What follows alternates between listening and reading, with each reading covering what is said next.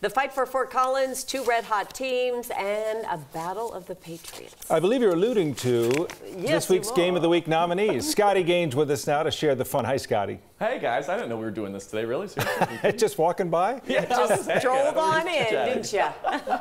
All right, but seriously, I mean, the Game of the Week festivities, each and every week has gotten to be more fun. It's so cool, seriously, to see the kids fired up and to see good football, too. And so, for that reason, right here, candidate number 1 for our 9 News Game of the Week is the fight for Fort Collins. Rocky Mountain taking on Fort Collins High School. It's pretty cool, you know, because if Fort Collins wins over Rocky, then they'll have completed their city sweep, as they already took down Pooter and Fossil Ridge in Fort Collins this season. But this may be their toughest test yet. Crosstown rivalries, immaculate vibes.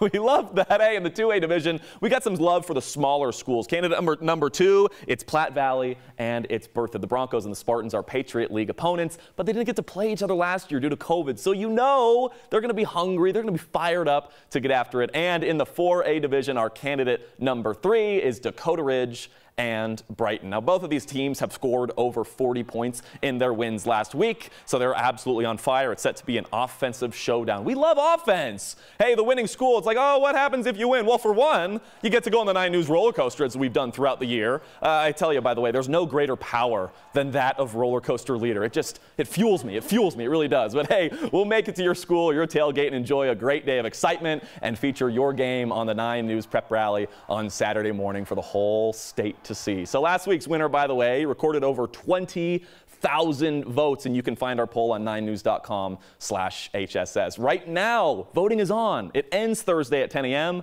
and the fun begins Friday. I'm Scotty Gaines.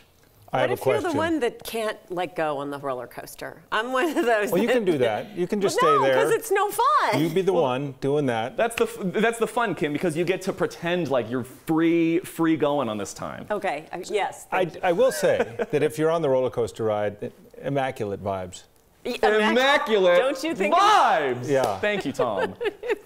I just wanted him to say that again. You say that I just want him to say it again. It's the best part. Are we supposed to say Thursday, 10 a.m. Yeah, but we never get it right, yeah, so we never get it right. So we don't. Try it new. So we're Scotty's not allowed? excised us So from now that. we've got immaculate vibes. Immaculate vibes. Well, That's what the cool kids say. Yeah. Okay.